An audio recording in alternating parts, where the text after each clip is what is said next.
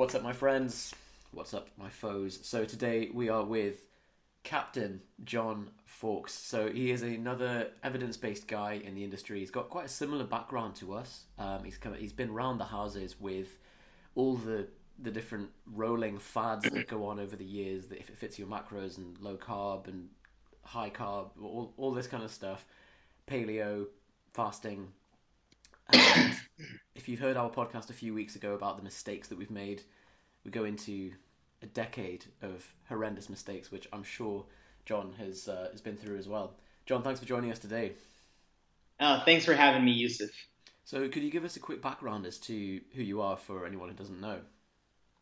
Yeah, so I have not always been a fitness guy. So I was horribly underweight as a kid.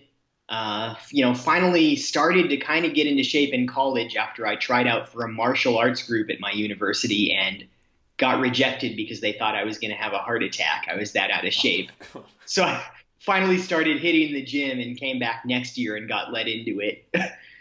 They said I was the only person who ever came back for a second round after getting turned away. So they really liked that. So a unique rejection reason to be like, we think you might die, so probably should. Yeah. Usually when they turn people down, it's we think you're a dick. I think I'm probably the only person who got turned down for health reasons. So I got let back into that. After school, I worked in a few sales jobs that paid really well, but I really didn't like. My last real job was being a sales director for an advertising agency. Absolutely hated it. So I started this fitness blog kind of as a side business while I was there. And once people started asking me to coach them, I quit that job, just dropped it like a hot stone and never looked back. Nice. And so I've been doing online fitness coaching for a little over 3 years now, blogging for 4 years. And it's great because I can live wherever I want. Spent a year traveling back in 2016, and I get to do what I love, which is read a lot of science stuff and help people get into shape and really feel better about themselves and their ability to accomplish their goals. That's fantastic, man. Yeah, very similar background as well. That that Johnny and myself were working in finance, hated the job, realized that set up Propane as kind of a passion project, just as a sounding board to get the thoughts down. And yeah, similar thing. Although we haven't been as exciting as going and traveling for a year and just working abroad. I think there's no reason why not. So I see you went to Thailand as well. I'm guessing, did you stay there as part of your travels? Yeah, that was the first place I went. Spent 3 months in split between Phuket, Koh Phangan, and Bangkok. Love Thailand. Got to go back because I didn't even see the north of the country. Didn't see Chiang Mai. Didn't you? So I've just come back from a month in Chiang Mai. And yeah, really beautiful. Definitely. I hear great things about that elephant sanctuary there. Yeah, there's a few. There's some legit ones, and there's some that basically rent the elephants, and it's a bit more dagger. So I think got to find the right one. Yeah. Exactly. Excellent. Well, man, we've got some really interesting topics to cover today. So the things that we're going to go through are hacking your body's inflammatory cycle for greater gains, how John uses self-experimentation to optimize his life and his performance, and ways to improve sex drive and sexual performance as well. So there's going to be a lot of dick chat. But before we go on, John, would you rather be able to see 30 minutes into the future or change what happened 5 minutes in the past? See 30 minutes into the future. I mean, you wouldn't need to you wouldn't need to change the past if you could see the future, I suppose, right? Oh god, yeah, you could get yourself into one of these recursive loops, couldn't you? Oh yeah. What if you had one person who had each power and they just kept canceling each other out?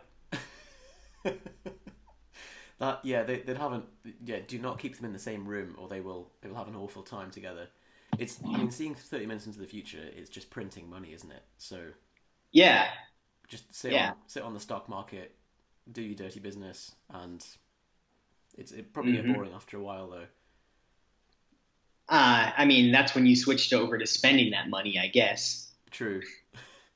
So, would you rather be 100% celibate for the rest of your life, or losing The other thing. The other the thing. other thing. I don't know what you're going to say, but the other thing. Fine. Well, we'll cover that towards the end as well. Or would you rather live a sad reality or a happy illusion? Ooh, man. That's a tough one. I'm going to have to go with sad reality. I don't know. That feels like that's a very tough one. I feel like, See, I'm a happy illusion man. I think just because there's no guarantee that we're not all brains in a jar anyway, so why not just change the virtual reality a bit? Like, maybe that's what we are already. So, maybe. I don't know. I just want to know the truth, man.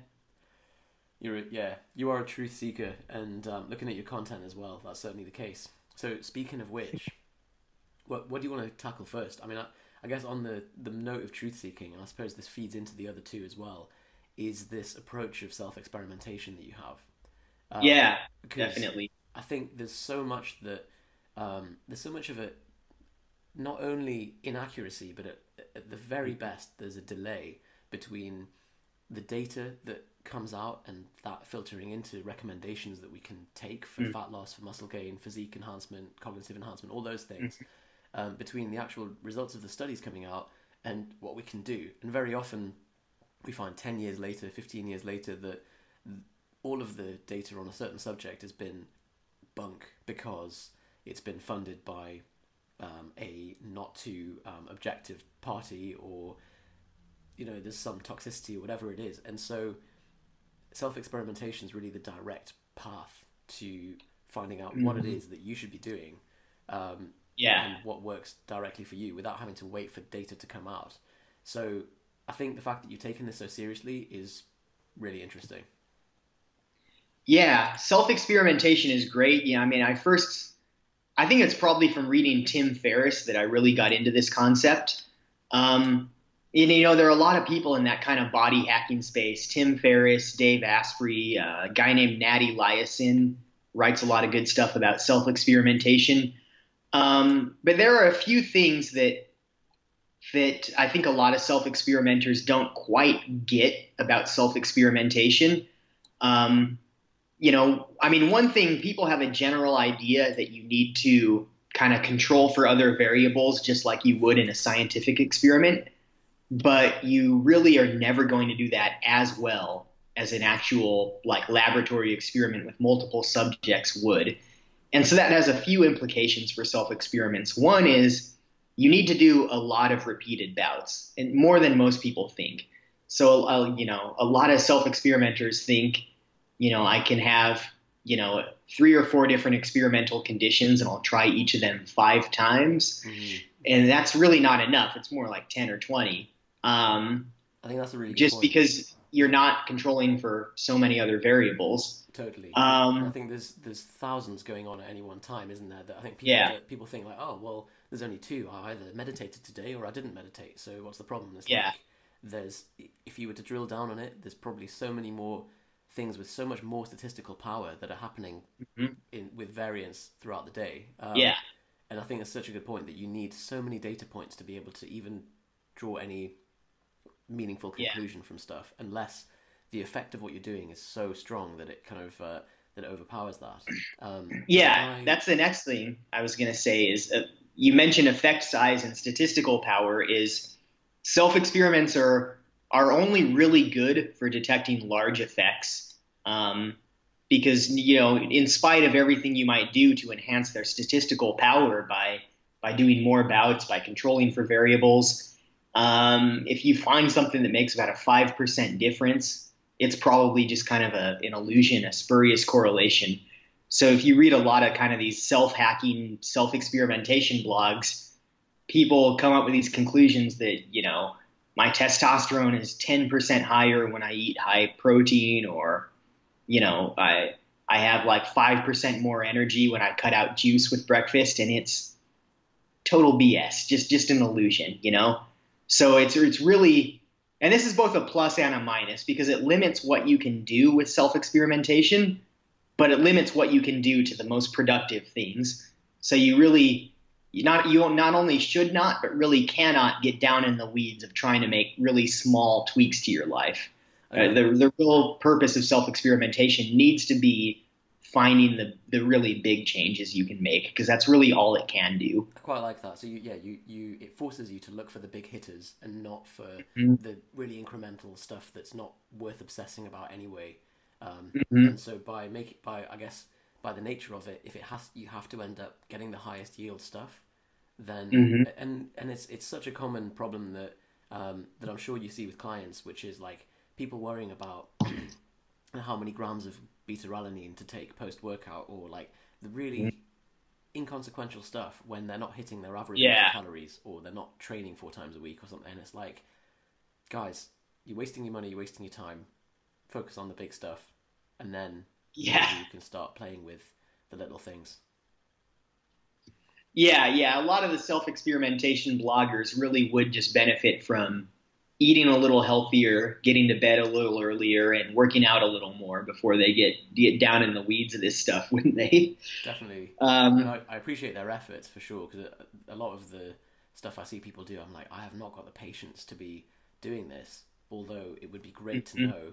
And like, there's a guy called, well, he's anonymous, but his website's gwern.com. I don't know if you've seen him. Oh yeah, I've seen that. Okay, so he's a hardcore self-experimenter, or just for anyone that doesn't know, go to Gwern. I think it's gwern.net, GWERN, and he's a moderator on Wikipedia. He's a pretty tapped guy, like bloody hell. He's written some essays on different things, but he managed to perform a randomized double-blind trial on himself by blinding himself in the process, seeing whether microdosing LSD improved his mood. And he did it. I think he ran it for like a year. Always taking a sip of one of 2 bottles of water. One of them had LSD in it, one of them didn't, and ran a bunch of statistical tests on it. And it's like, man, I'm glad you've got the time to do this stuff, because but I think he didn't find much of a difference. I didn't read that one. That one's really interesting. I want to say this was from him, something about intranasal insulin. I want to say that was from him.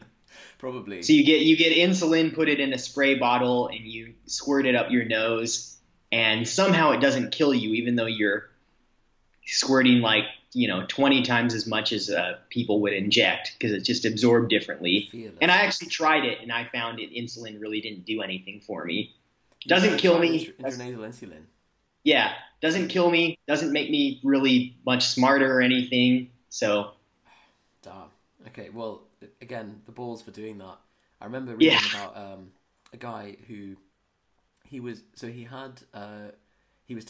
insulin and growth hormone peptides, and he misdosed the peptides to a factor of 100 by accident. So he injected milliliters rather than nanoliters, or something like that anyway, and he just, luckily it was the GHRP and not the insulin. He said he just became ravenously hungry instantly and just ran around the house looking for food. Similarly, I know someone that did that with insulin and then ran into the nearest pick and mix shop and just started eating loads of food, loads of the sweets, without paying for anything, and then and ran out just to bring his blood sugar up. But the other thing that reminded me of what you said was he had one of these subcutaneous needles, and he was kidding around, just trying to squirt it into his mouth, and the needle itself came off and landed on the back of his tongue, and he was like, don't swallow, and had to pick it out with some tweezers. But I just think the prospect of swallowing a needle would be awful. That would be very bad. Yeah, that would be. I mean, you'd live if you get to the hospital, but that would be very bad. Yeah, pretty awful. I mean, of course, if the needle was full of a killer dose of insulin, then maybe you'd die. Yeah. Yeah, wow. That I don't even know how you dose it 100 times too high, because a bottle of this stuff probably doesn't even have 100. Was he buying like wholesale quantities? From seeing, it was on a forum, and from seeing the guy, I was like, this guy's experimental at least. But Dave looked he left humanity behind, huh? Yeah, I think so. From seeing the way he was working, but... Yeah. So yeah, sorry. So we were saying, you were saying that it has to be enough of a high yield intervention Yeah. to be worth your time and also to get a result from, and that it's quite a nice natural selector of interventions that you can choose. Hmm. Yeah. And then of course you just need to identify the areas in your life where you have the most room to kind of, you know, make a big improvement. Um, so, just think like, what are your biggest problems right now? What could you improve on the most? For me, that's often been my energy level. Yeah, I just feel like, sometimes I need an afternoon nap or I feel tired in the morning. So I think, how can I bring up my energy level? How can I sleep better? So one of the best tests that I think anyone can do is the breakfast test, where you just experiment with a few different breakfasts. Try eating different things for breakfast. Try eating, the standard bad American breakfast of cereal and milk, juice and toast and crap. Try eating the standard better American breakfast of bacon and eggs. Try eating, nothing for breakfast, just fasting and waiting. Try, vegan, different things. And I found personally that the best breakfast for me was either just fasting altogether or going very high protein, low carb. And I think most people are going to be that way. Some people, a very few people, will do better on a high carb breakfast. I think most people are going to be better on low carb, but it's something to try for yourself. And the Yeah, reason I say most people will be better on low carb is because, I mean, carb tolerance is part of it. Like my carb tolerance is actually pretty good though, so I do pretty well on higher carb meals later in the day. But the other factor here is neurotransmitters, which is when you eat more protein, that gives your brain the materials to produce more dopamine, whereas eating more carbs gives your brain the materials to produce more serotonin, some of which will then be converted to melatonin. So independent of your carb tolerance, it is generally better to put more of your carbs later in the day for that reason. yeah, and I suppose as you said as well, like just because some people can tolerate it doesn't mean that it's the best thing to do. And Yeah. the standard American breakfast of like Lucky Charms, marshmallows with with cereal Yeah. and orange juice and all that, like could I mean, I went to New York a few years ago, and the Oh, yeah. breakfast was I asked for pancakes, and they gave me 10 thick pancakes with but two little cups of syrup, and like I'm sure for an American that's like, oh well, that's the standard breakfast. I was like, bloody hell, this is like 250 grams of carbs straight first thing in the morning. Like, I don't know many people that could handle that without some kind of adverse effect. So, Yeah. um, yeah, Well, that was just New York, man. Try going to, like Iowa or Mississippi or something. You haven't seen nothing yet, man. That's just New York. It's one of the healthier parts of America. yeah. It's funny actually. Everyone was like uber healthy there, but in my impression of America was the opposite. But I guess you get the extremes, don't you? Yeah, yeah. I personally found high protein, low carb earlier in the day tends to be good for me, except that if I take it too far, because I went through a period where I was doing intermittent fasting, skipping breakfast every day, and then having a high protein, no carb lunch and not even having carbs at all until late afternoon after my workout. And what I found was that I would get super tired every afternoon. And it took me a very long time to figure out why. And then when I finally tried the ketogenic diet, it finally clicked that I was going into ketosis every afternoon because Right. I was just going too long without carbs so so if you have a reasonably high carb tolerance, going 16 hours with no carbs at all might cause you to get the keto flu. So there's the low carb thing can be pushed too hard, I would say, I too see. far. So Especially that's if something to you're be, sort of teetering into that every day and you're having that effect. What I yeah, like as well, and I wonder whether you apply this to all of your self experiments, is that you're picking a outcome that is the actual effect that you're wanting, as opposed to saying, how can I how can I have a breakfast that minimizes my salivary cortisol, or how can I have a breakfast that maximizes my blood glucose management? It's more like I want to feel more yeah, energy. Like that's the ultimate thing that I want to get after. And I think a really common thing that we get is people saying, I want to increase my testosterone. And you're like, do you want to increase testosterone specifically, or do you want to be leaner with more muscle mass and better sex drive? Because they're not always going to be the same thing. Yeah. And testosterone is kind of a good proxy for all those things combined. But, you also have to consider when your outcome is something like that, like how often can you measure, can you take a blood test? Like, can you measure testosterone 20 times for this experiment? And is that not going to cost you a bunch of money? So, I mean, the advantage, there's a twofold advantage here. One is I'm measuring what I care about. The other is I'm measuring something that costs nothing to measure. So, and I mean, there are devices coming out that will let you measure testosterone and cortisol and stuff like that at home. Like there's one called Q that I pre-ordered, and then it's years late, and then they canceled all the pre-orders and gave me my money back because it's still going to come out, but they're probably going to raise the price. So they kind of screwed us on that. Just kind of held our money for years and gave it. Yeah. So I'm still looking forward to that, but I'm also kind of pissed that it's 4 years late and they're like, oh, here's your money back. We're probably going to raise the price. Just make it, I don't know how many sales they made, but if they made like a few million dollars of revenue, then, sticking that into a high interest account and then being like, oh, sorry guys, here's your loan. Yeah.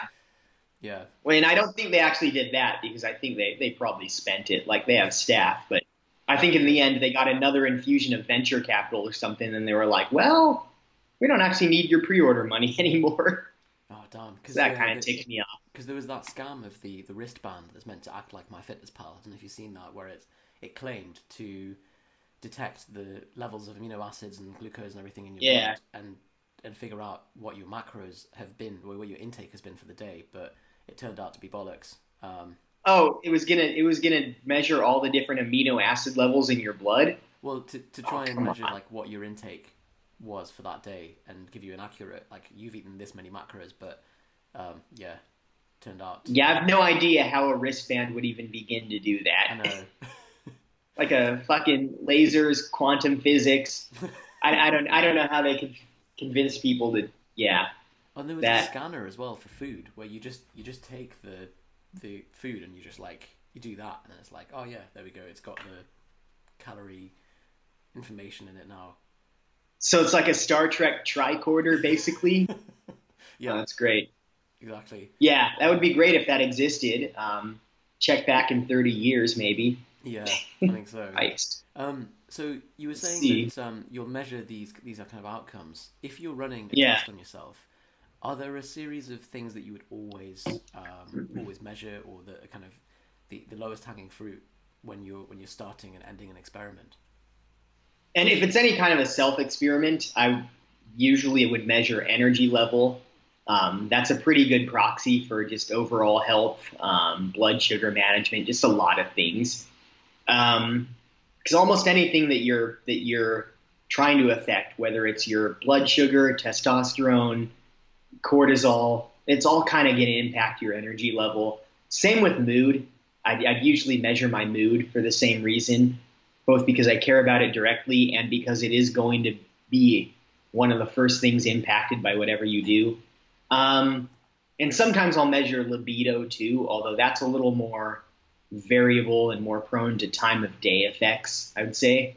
But I suppose again, if libido is affected so much that it's measurably different, then the intervention's worthwhile. Yeah. Yeah, that's other than that, it's really going to depend on what I'm measuring, on what the experiment is. So I use self-experiments for a lot of things, not just for health stuff. I use them for social stuff, like I've experimented with how I introduce myself to people, see what reaction that gets. Like I found calling yourself a blogger really does not impress people. Calling yourself a personal trainer, a little better, except that, most personal trainers really, it's a shit job. You work at a gym. So, I mean, most people don't understand that being an independent trainer is like way better than working at a gym. Saying I run an online fitness business, better reaction than any of that, So you can actually split test even introductions and everything that comes along. Yeah. And I think one of the other problems, at least that we have, is because we don't tend to work as in-person personal trainers, and so but it's the easiest thing to say. Like when someone asks you what do you do, you're like, you know what? Yeah. It's just for the sake of simplicity. Like, but that's usually if it's someone who I don't really want to be talking to, and I'm just like, look, I'll just give them an answer rather than like open up this bunch of questions that you're not really prepared to get into.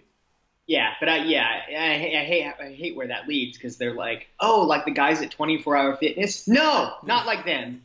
Nothing like them. Yeah. Don't ever mention 24-Hour Fitness. Do not compare me to them.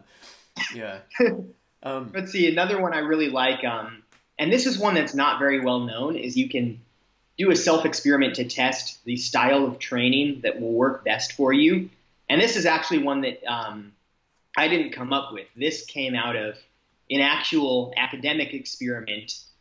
And I can't remember the exact name of the study, like effect of different training styles on rugby players or something.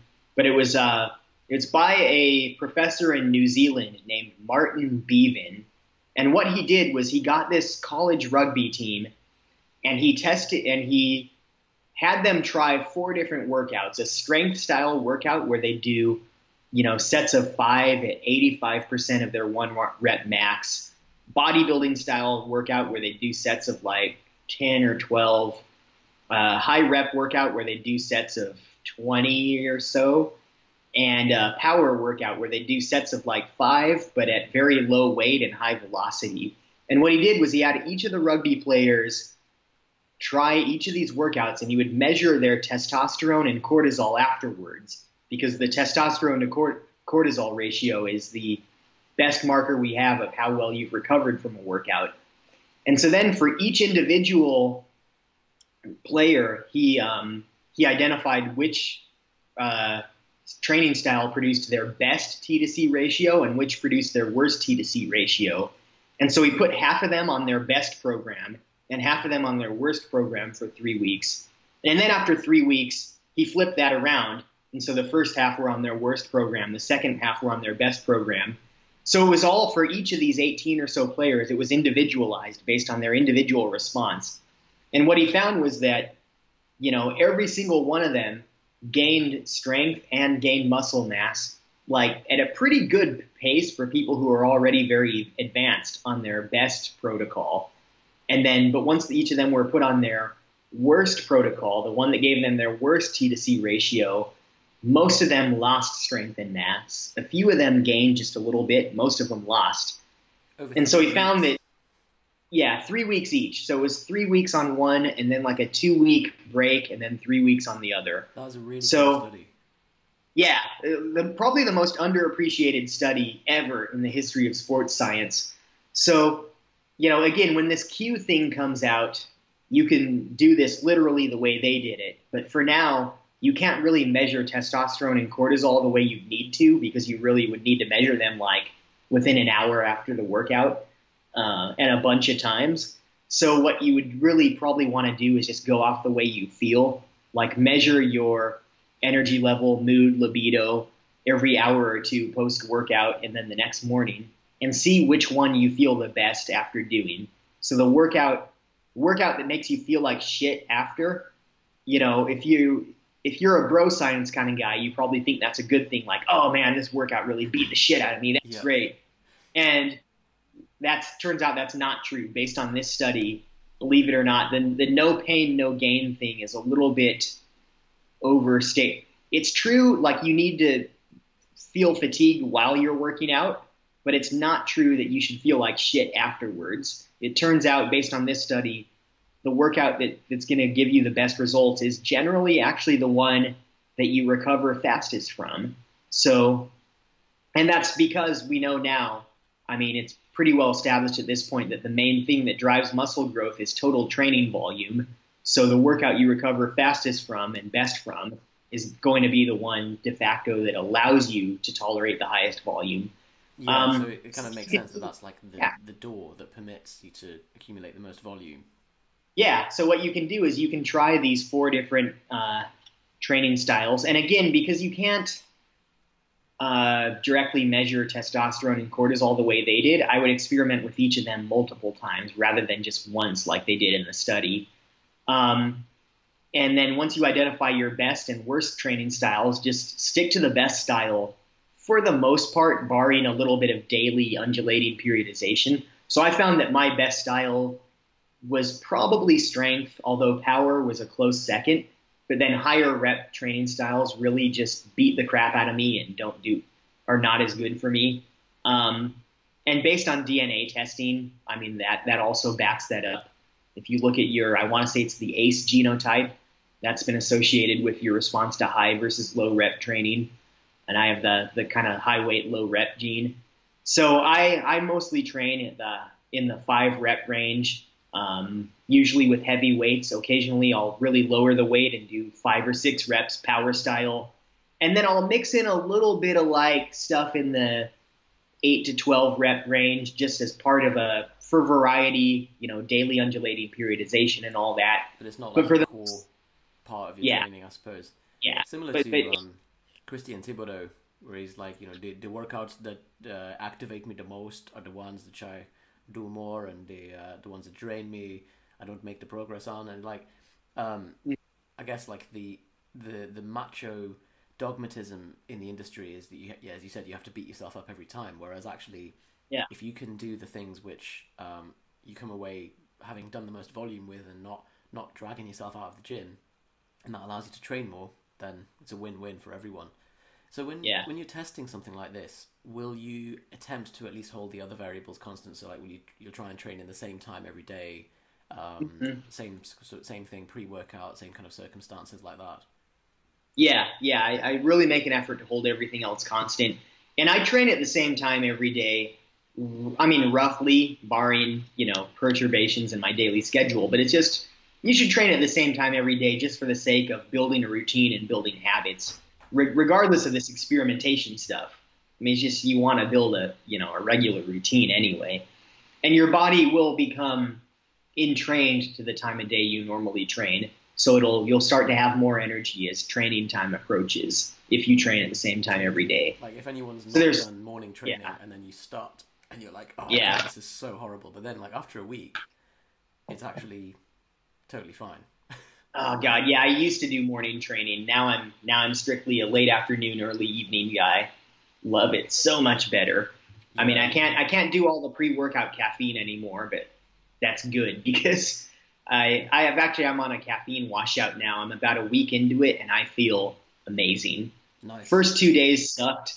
Third day was okay. Ever since then, I've been great. So we just posted about that today, actually, about doing the caffeine washout and how a lot of people. They'll be like, oh no, I'm not addicted. I just really like heroin. And it's like, that's the words of an addict. Like we need to take some time to fully reset, and then at least you can get the ergogenic benefits from caffeine, the performance enhancing ones, without having to take so much that you're disrupting your sleep and that you're causing all the other side effects. Yeah, beyond a certain point, the main benefit of caffeine is that it alleviates caffeine withdrawal symptoms. I mean, that's once you're addicted, that's all it's doing. That's a terrible benefit to chase, isn't it? So and the most popular blog or article on my blog is actually about how to kick a caffeine addiction. That's my #1 article right now.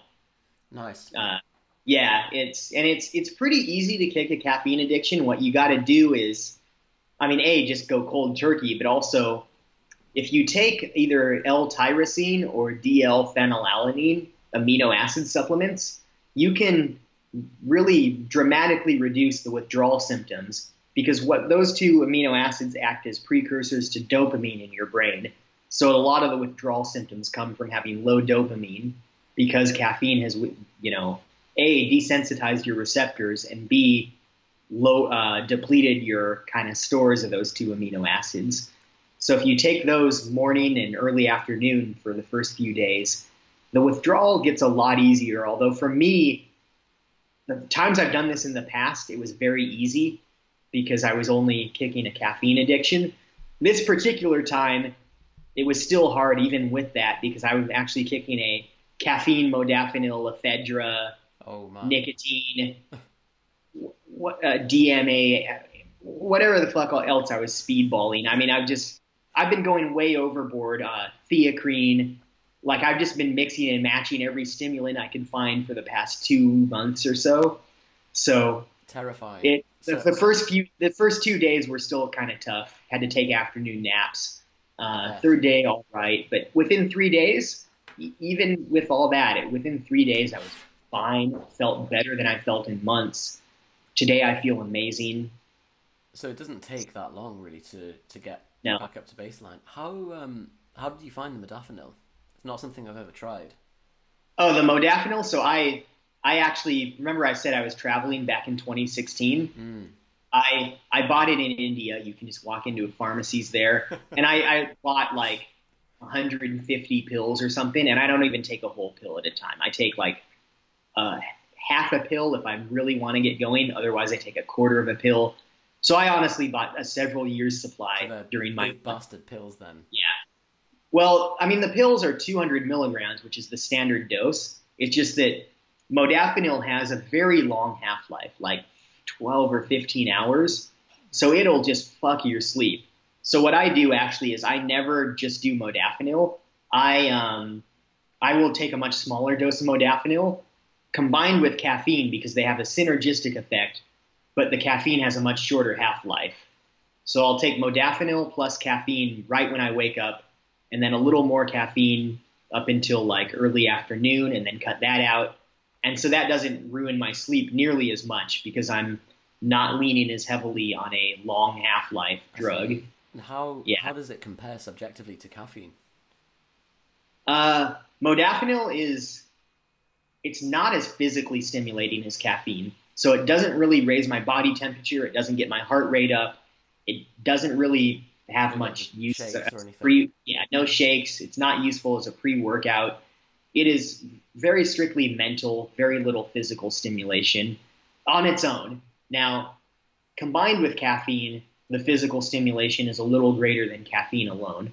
So there's a synergistic effect, but on its own, very little physical stimulus, just kind of awake, you know, not jittery, just awake.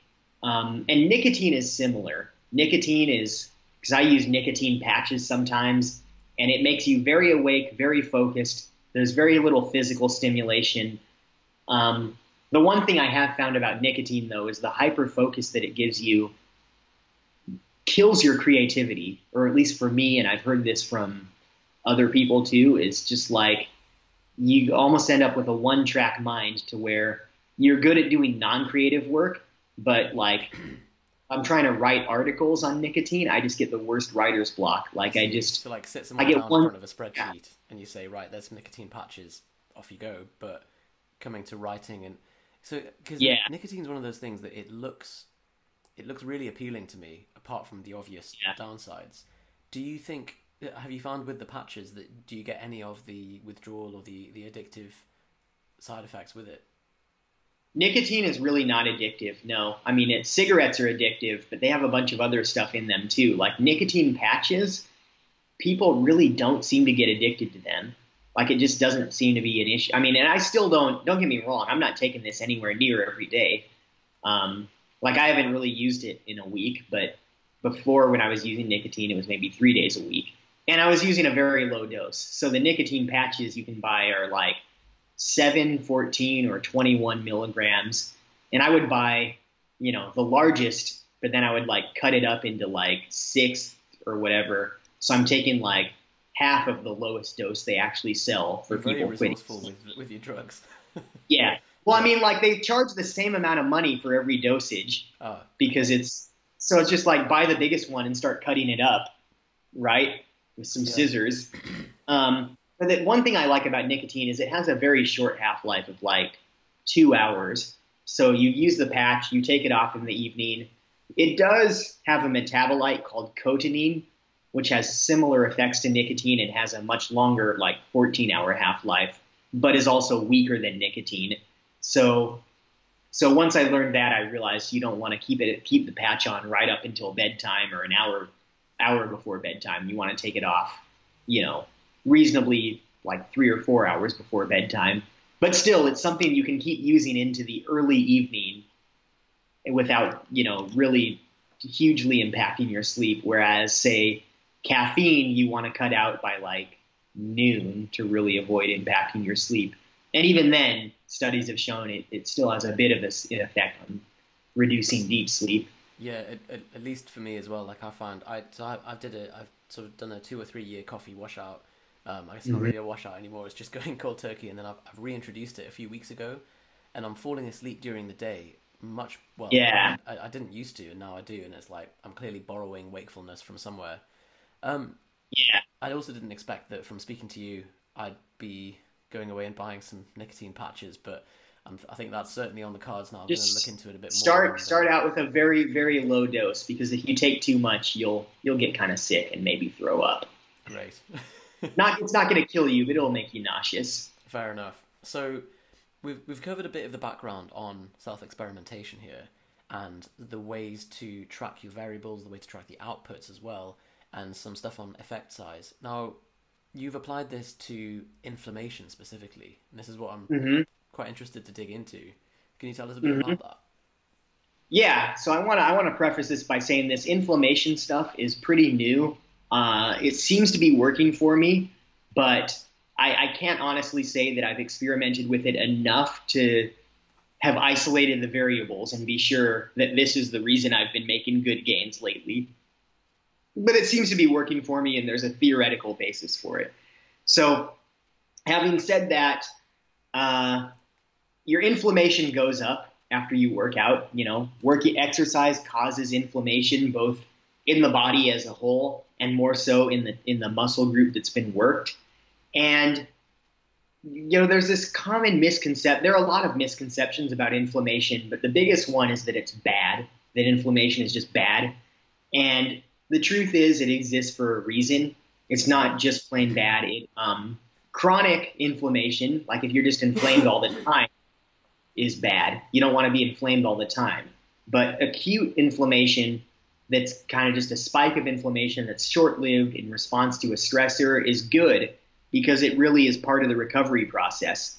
So I remember reading about kind of inflammation from exercise years and years ago, and someone, I don't remember if it was Charles Poliquin or someone else, had recommended taking like an aspirin either right before or right after your workout. Sounds like a Poliquinism, doesn't it?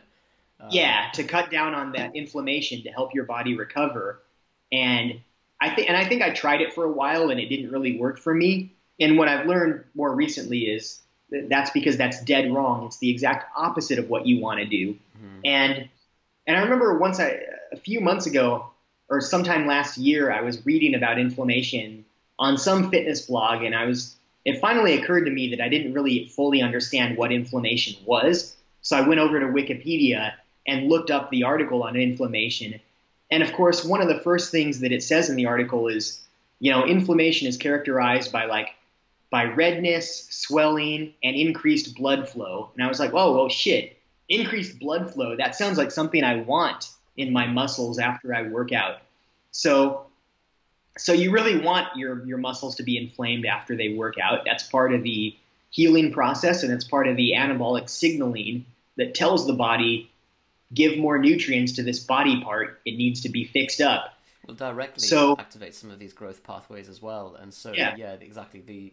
The aspirin thing, I'm sure you've seen as well, the data that's coming out on non-steroidal anti-inflammatories and training, and the fact that it's counterproductive for muscle growth after training, but also for people that have got some kind of musculoskeletal injury, taking NSAID straight away will slow the tissue repair process. And so really we've then got to weigh up symptom control with tissue repair, and even any of the kind of non-pharmaceutical approaches to minimizing inflammation, like having a cold shower immediately post-training, has a similar negative sort of dampening effect on hypertrophy for the same reason. So I think whoever it was that recommended that take an aspirin post-workout is a poorly informed recommendation. They understood that exercise causes inflammation, but kind of misunderstood what inflammation does to the body. So the kind of non-steroidal anti-inflammatories are generally bad for your gains, but it depends on timing, right?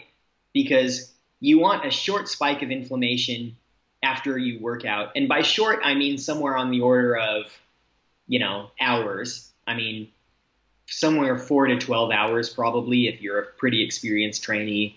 If you're a total newbie, it might actually be a more than 24-hour period.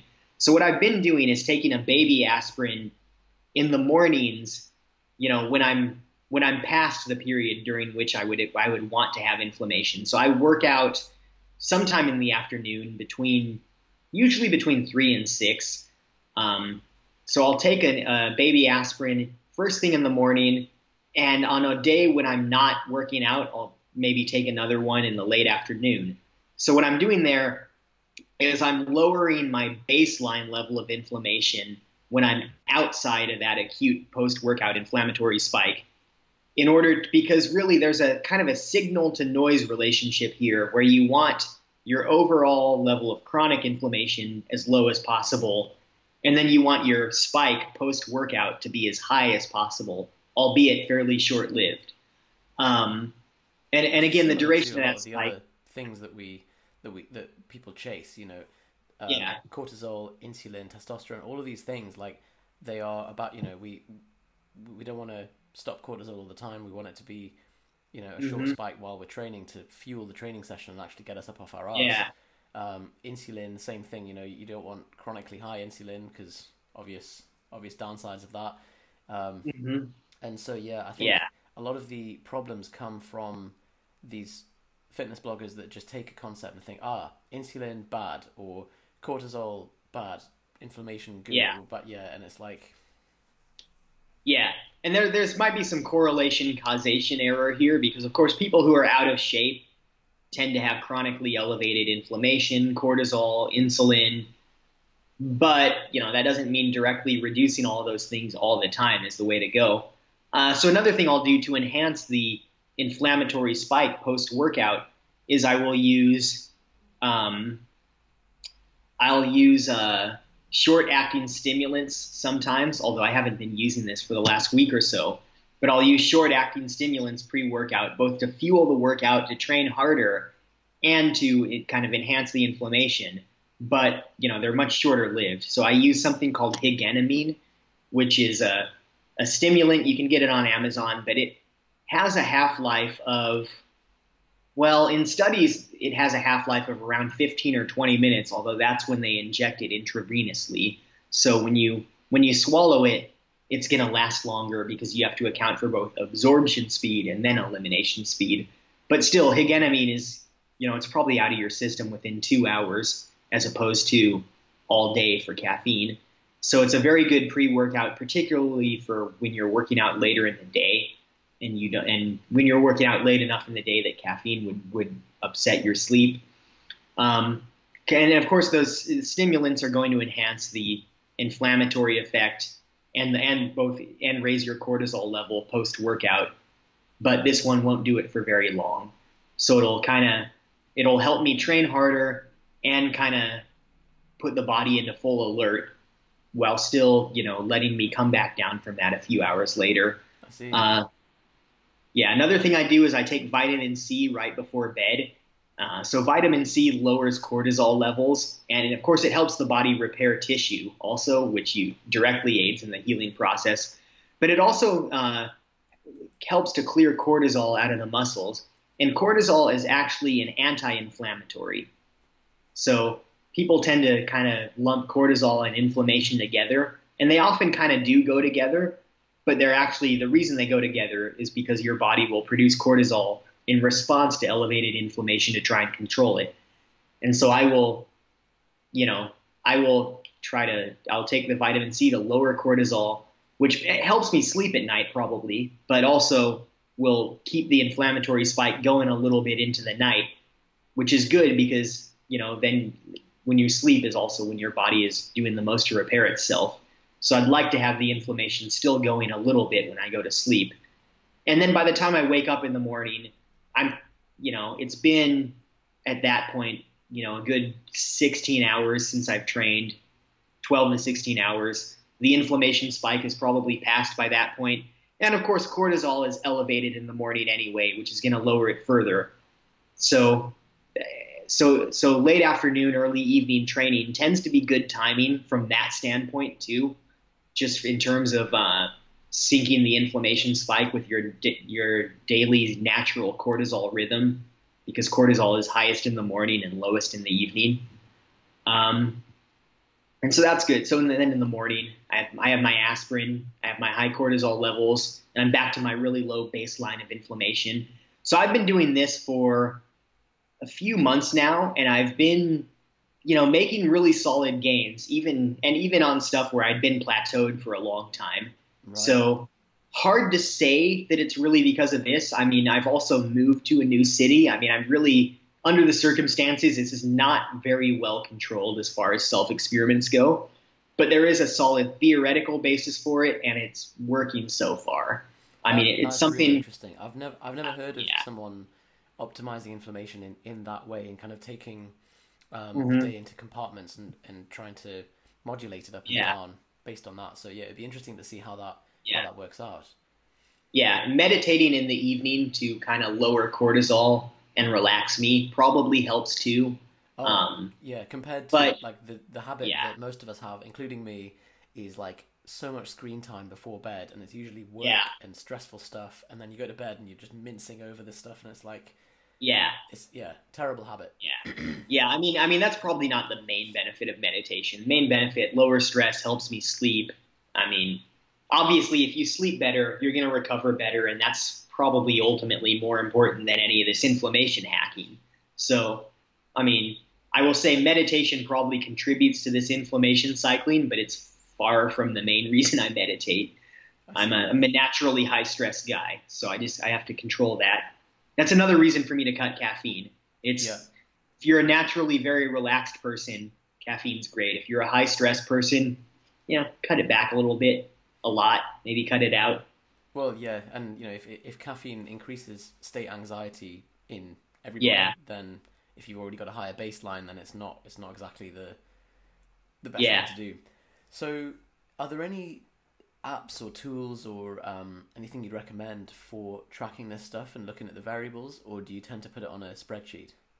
I usually just use a spreadsheet. I've tried apps, and none of them really. They just take more work than just taking my own notes, and none of them crunch the numbers all that well. Like I've been for a while. I've been logging my food and supplements and everything on this app called Kara, which is kind of a symptom tracker app. But the problem is it really only correlates what you've been doing that day with symptoms you've been getting that day. So it won't. This app, whoever programmed this app, doesn't even seem to think that like what I ate yesterday might affect me today. Like there's nothing in the app that accounts for that. It seems to treat each day as a fresh start. So its analytics really are not good enough to justify the work of using it.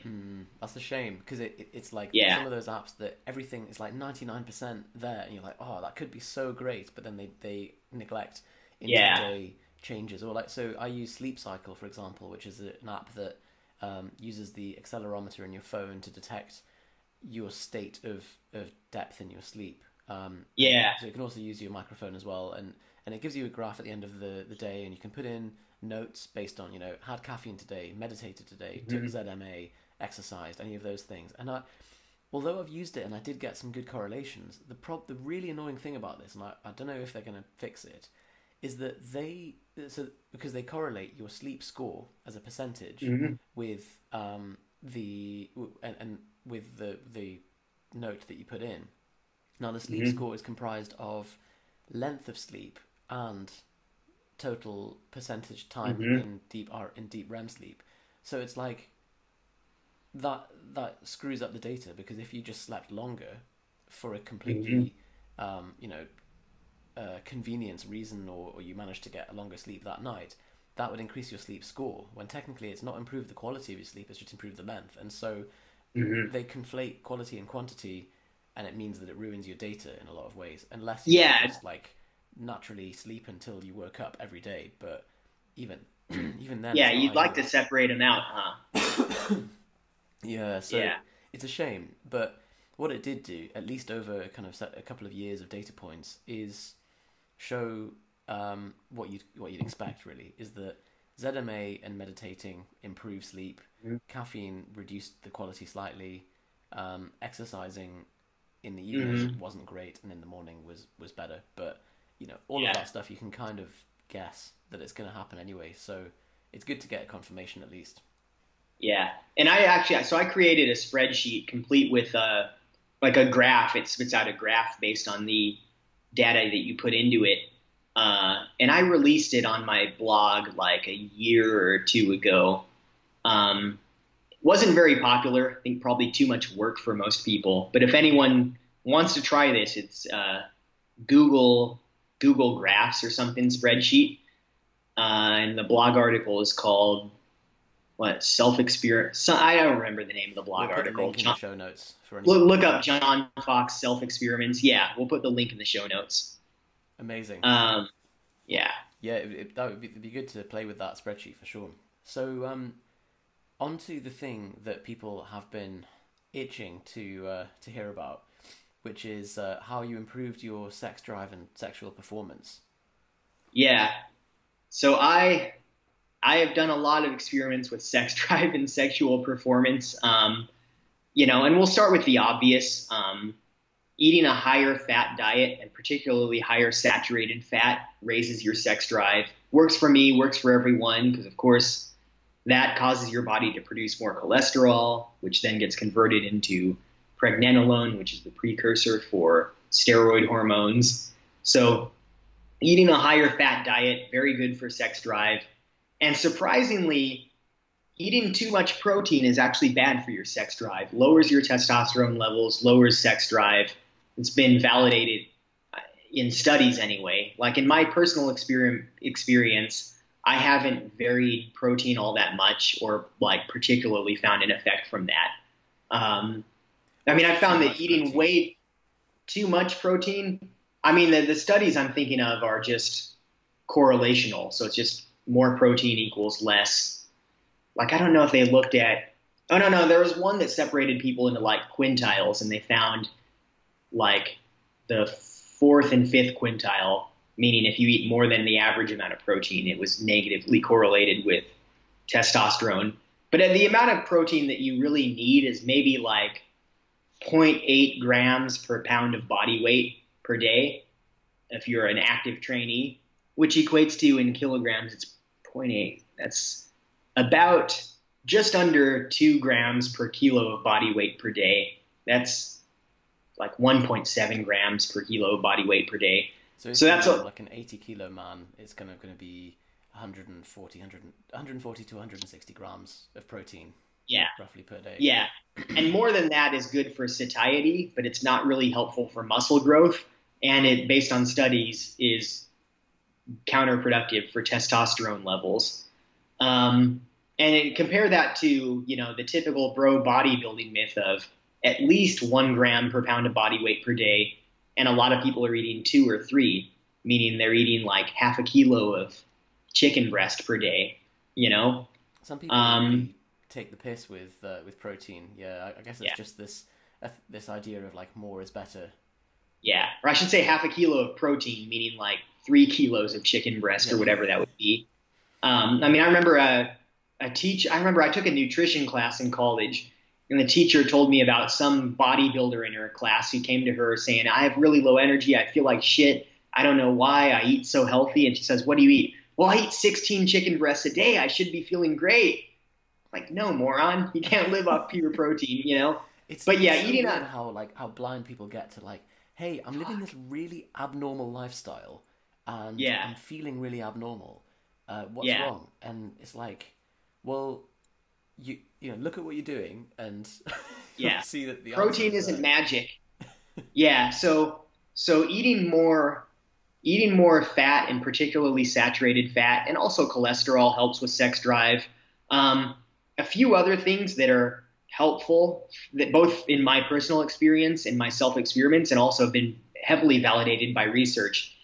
Meditation helps both sex drive and erectile function a lot, a lot. Okay. And it, so for a few reasons. One is lowering anxiety is naturally going to raise sex drive and help with erectile function. it also, I think meditation is going to directly improve testosterone because it'll lower cortisol.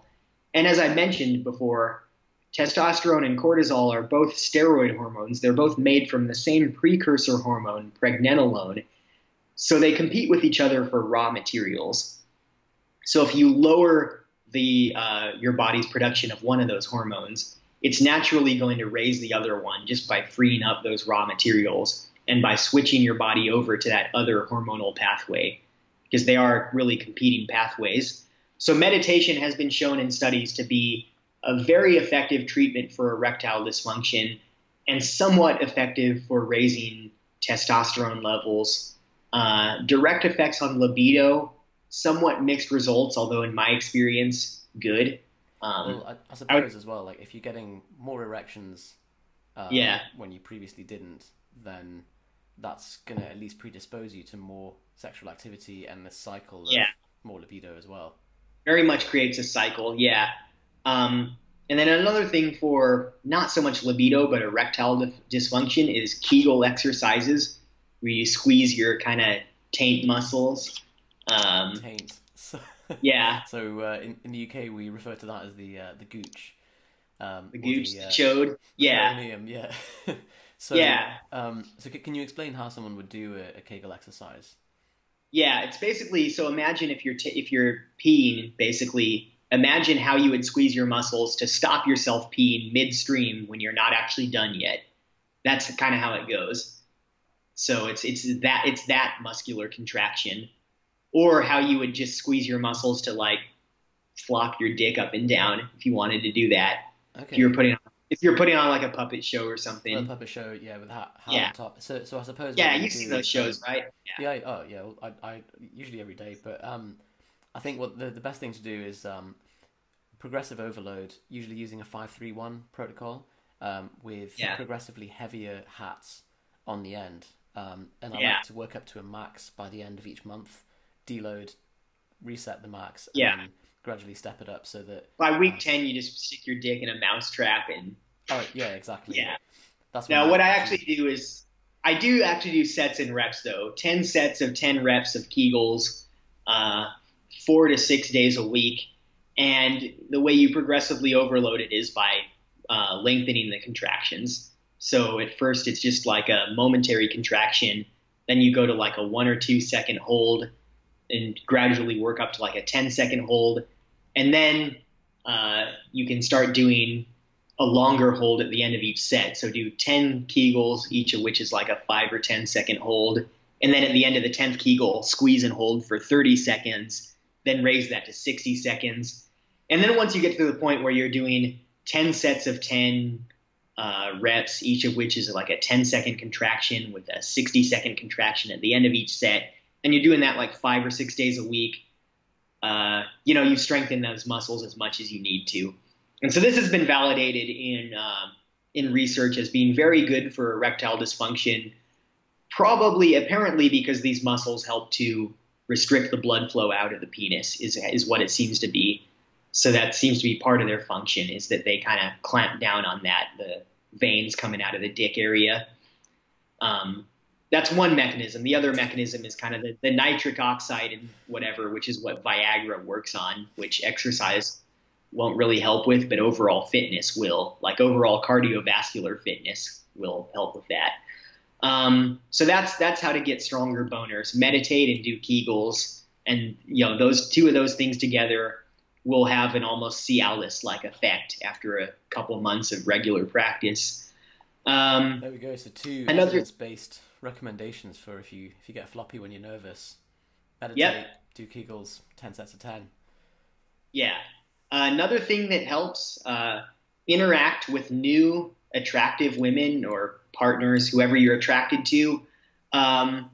Just merely, I mean, having sex with a new partner will raise your sex drive for a few days, but even just, if you can't do that or you're in a monogamous relationship, even just interacting with some attractive girls, flirting with them, that's going to raise your sex drive. So giving yourself sexual stimulus. And pornography doesn't really seem to do it. You need to actually interact with people in person. If pornography did it, I don't think any of us would have this issue, but But, if you just go out and like talk to some cute girls, flirt with them, maybe make out with them, maybe hook up with them, but even just flirting will do it. That in itself will raise your sex drive. So that, I So mean, it's that would make exposure sense to new. from like Yeah. an evolutionary perspective as well, wouldn't it? Yeah. That we had a question from a reader a few weeks ago about pornography and testosterone, and it's like realistically, there is no adaptive advantage to sitting in your house with dick in hand, and so Yeah. as a result, it's not going to be something that is perpetuated by Yeah. the body's visceral drives, and whereas interacting with people in real life is always going to, your body's going to start preparing you more and more for that. Yeah. And pornography doesn't lower testosterone. It just doesn't really raise it either. I do want to get this out there because there's this idea floating around that pornography lowers your testosterone levels. And the reason people believe that is because there was one famous study that showed that pornography lowered testosterone levels like 10 or 15 or 20 years ago. And the thing most people don't know is dozens of other replication studies have been done on this one, and they all found no effect. But most of them didn't even get published. Like it's so this pornography testosterone thing is a one of the prime examples of the replication crisis in science, where you have a really cool finding, but it happened once and no one can seem to replicate it. So but then the first finding gets really so a similar study that's kind of fallen to that is I don't know if you've seen, there was a TED talk about it as well, about power poses and how standing in a certain way improves your TC ratio and all this stuff in it. And when it's been replicated, they couldn't find anything. Like there were improvements in subjective mood, which, if anything, as you've covered, are a better proxy, because ultimately, if you improve your testosterone cortisol ratio, but there's no change in mood or any of the tangible effects from it, then what's the point? But it's one of those things that, like, since it's been replicated, the replications haven't really got much traction. But because it's quite a sexy sounding study, everyone thinks like, oh, quick hack to, improve your hormones. Well, and to be fair, I mean, putting on power poses probably will make you feel more confident in the moment. I mean, I think it works from that standpoint. And it's something you can very easily experiment with, but albeit, I mean, I guess it's prone to placebo effect, but if you're measuring mood, how do you separate actual effect from placebo? Yeah, but exactly. But the other thing that I think they found was people's readiness to believe their own thoughts, and they found that when they're sat in a more kind of power pose, they were more likely to believe their own thoughts, whether they were positive or negative. So they just had more confidence, more credence in their own statements compared to when they sat. That makes sense. Yeah. I mean, it is true that you can change your mental state by changing your kind of behavior or your posture, and there'll kind of be a feedback between that you can change your thoughts by changing the way you move, the way you talk, the way you act. So that's true, but the effect of power posing on testosterone and cortisol has always been a little bit implausible, because testosterone and cortisol are, they have half-lives of 2 or 3 hours, which is not super long, but it's long enough that it's really unlikely that ratio would be significantly changed by just a few minutes of power posing. Like, just based on their half-lives, you would think you would need an hour or more of power posing to really significantly change them. That's a good point. Yeah, you'd be shaking from the deep lunge after an hour. So, yeah. Yeah. Now, if you just kind of like pull out your schlong and start waving it around at people and being like, I am the alpha male, maybe that'll work better. I am the ultimate warrior. But that's, step into the ring, brother, But you really got to go all out, just putting your hands on your hips. It's not the minimum effective dose. You have to whip it out and start screaming at people. That's the only way to be alpha enough to just raise your testosterone on command. Very important, to be honest. I think we need a few Russian studies to look at that specifically. Yeah. What else was I going to say? Cutting out stimulants is going to help your libido, at least after you're over the first few days. And that largely works by the cortisol thing I mentioned, because, if you look at studies on stimulants, and in particular pre-workout caffeine, they find that stimulants can acutely raise testosterone a little bit, but they raise cortisol more. So in the long run, that's going to lower testosterone via that competition pathway. But also they desensitize your receptors, and in particular your dopamine receptors. So dopamine is involved in sexual desire. And when it comes to sexual desire, dopamine is probably more important than testosterone. Testosterone is more important for sexual function, but dopamine is, I think, a little more important than testosterone from the standpoint of initial sexual desire. So when you cut out stimulants that that agonize the dopamine receptors, and you let those receptors resensitize, which takes about 7 to 10 days, maybe longer for someone who's been speedballing like I have, but usually like 9 or 10 days for most people is the longest it takes in research. That's going to resensitize the receptors and kind of bring back your sense of sexual desire a bit more. So on that note, you said was it phenylalanine and tyrosine were the two things Yes. you took to improve the precursors to dopamine. Have you found Yeah. those alone have any effect on sex drive? Or I suppose it's hard to tell because you've stopped the stimulants at the same time. Yeah. I've tried taking those like before I go out socializing and hitting on women and stuff, and they seem to give me more energy. There's not like a clear night and day difference in sex drive, I have to say. Like I don't, and I've experimented with like overloading on them, like taking several times the normal dose just to see what happens, and pretty good for energy level. I don't notice a clear like massive libido boost from them. I No, see. I like suppose cocaine would do the same job. cocaine would. I think You get cocaine. pill willy.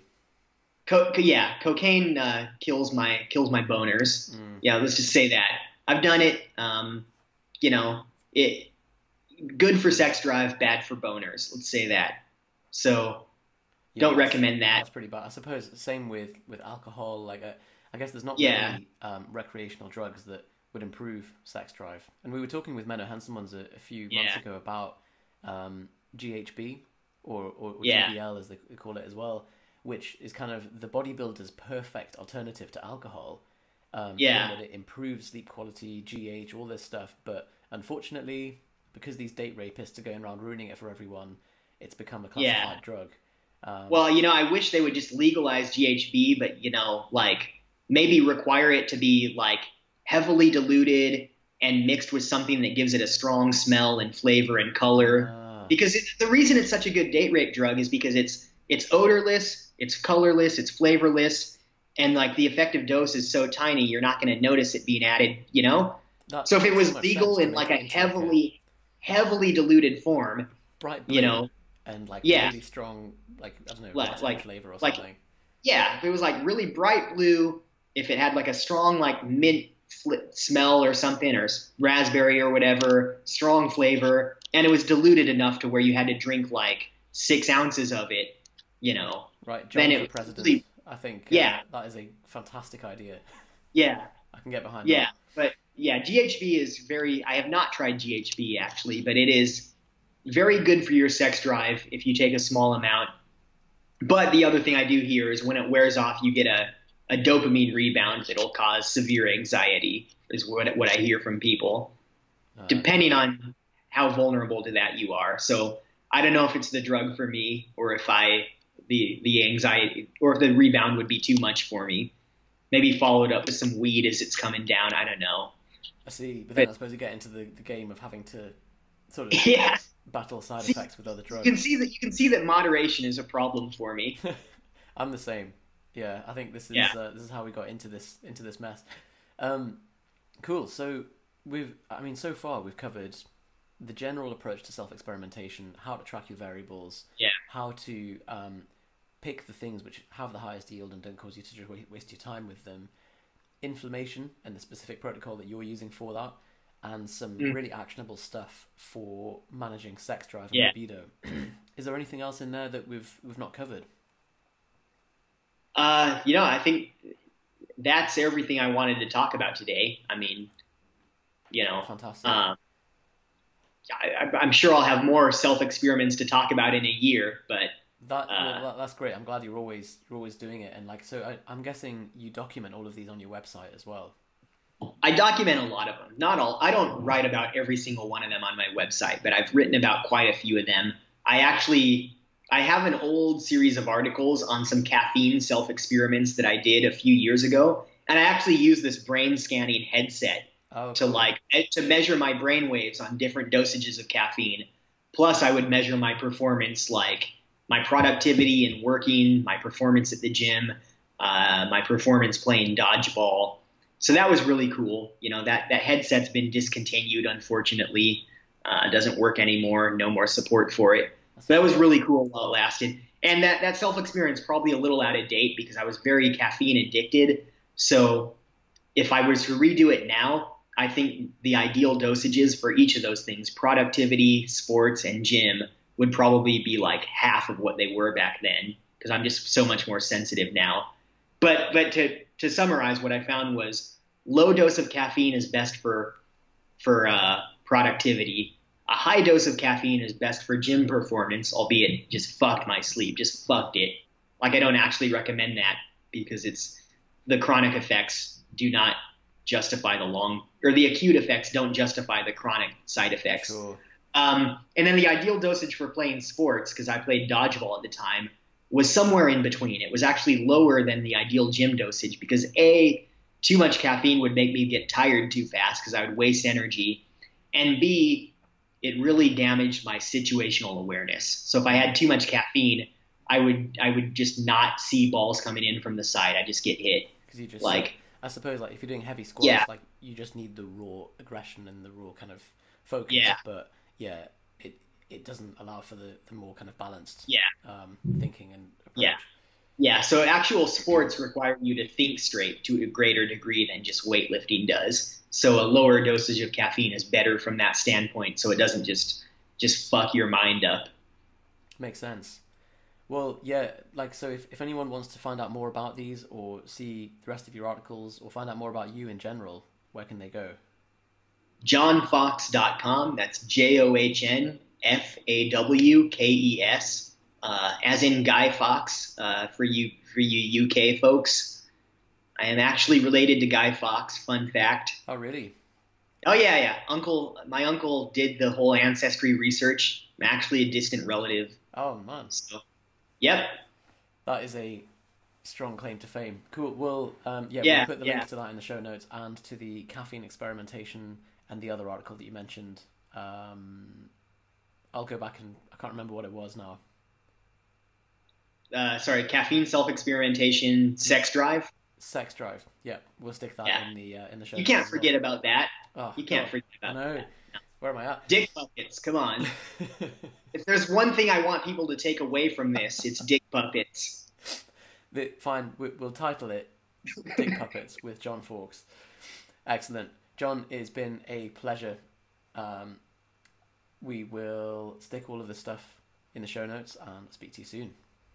Awesome. Thanks for having me, Yusuf. Bye bye.